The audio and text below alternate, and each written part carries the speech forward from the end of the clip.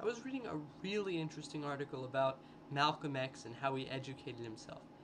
And when he was in prison, he wanted to start writing and just become well educated. And what he did, he got a dictionary and he copied the first page down word for word, and that's how he learned. He read the page to himself and then he moved on to the next page. And he just went through the dictionary, which to me is just a sign of dedication. I mean, think about something that you really want to learn.